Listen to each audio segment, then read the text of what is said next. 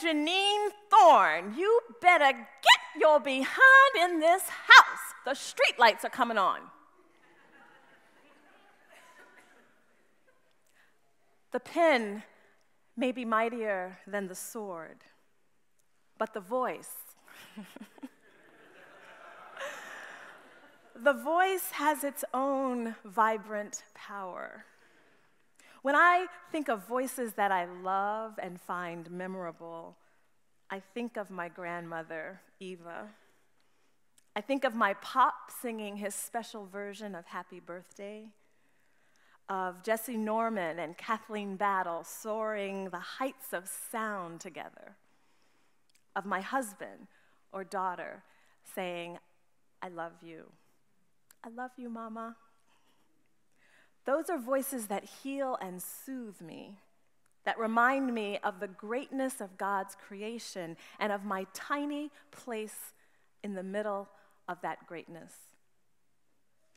For the ancient Hebrews, who are the subject of today's psalm, it is no ordinary voice that is described as powerful and majestic, as thunderous and glorious. It is the voice of the Lord.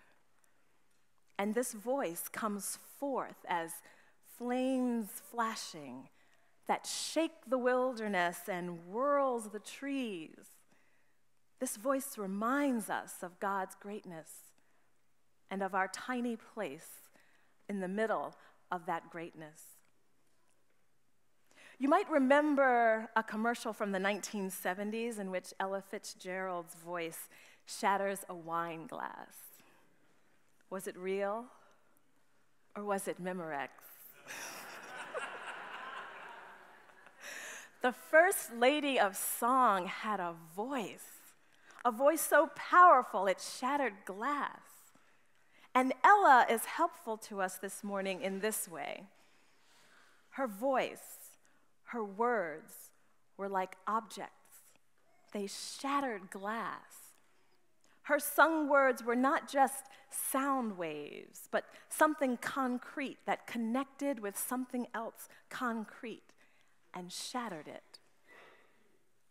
The Hebrew people had a sort of Ella Fitzgerald understanding of words.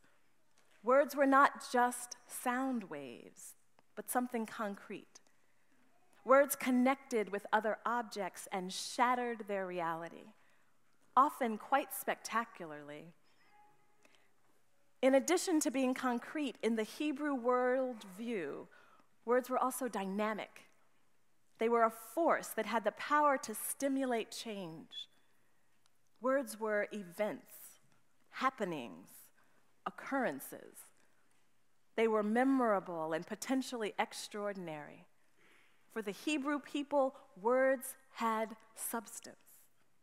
Words changed existence. As children, how many of you were taught the annoyingly sing-song phrase, join me if you know it, "Sticks and stones may break my bones, but words will never hurt me"? I suppose that ditty helped us through some challenging situations with difficult people, but on closer reflection, we all know it's not true. Even now, some of us are working out the pain of those words that were not supposed to harm us, but did. Even now, many of us are trying to eject tapes that are on automatic replay in our heads about who we're supposed to be, what we're supposed to believe, who we're supposed to love. Words have hurt us and continue to hurt us. But Scripture attests to the fact that words, specifically words spoken by the voice of the Lord, can radically shatter our reality. In Genesis, God calls forth creation with a word. And God said, "Let there be light." And there was light. Moses had a brother named Aaron. Aaron and his sons were the first priests, and God gave them words with which to bless the Israelites. And we hear that blessing called the Aaronic benediction nearly every Sunday. The Lord bless you and keep you. The Lord make his face to shine upon you and be gracious to you. The Lord lift up his countenance upon you and give you peace. The voice of the Lord, shattering our reality. The voice of the Lord from God to Aaron to us. And I see your faces when I speak that blessing at the close of worship. And there is glory and power and majesty flashing forth like flames of fire from your faces. The voice of the Lord does change us. On a side note, the voice of the Lord need not thunder. It can come quietly or silently, as it did to Elijah, as a still small voice. And the voice of the Lord can also be seen and felt. So notice also the voice of the Lord in what you see and in what you feel.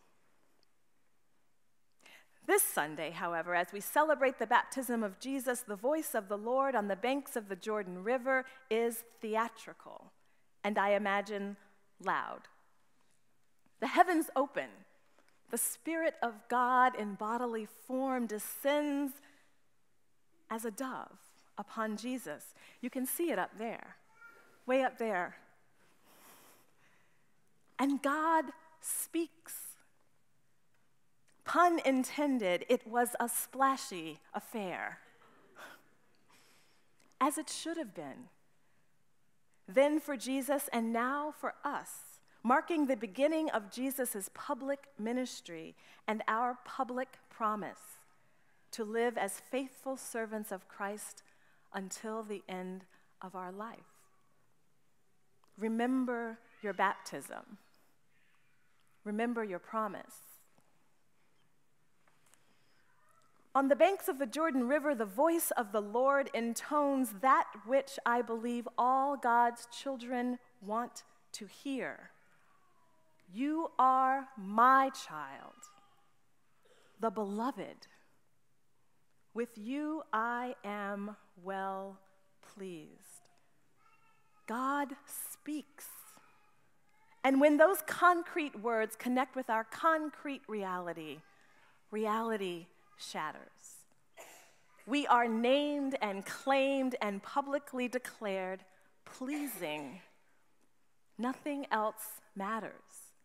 Not the family we came from, the school we attended, the mistakes we've made, or the successes we have achieved.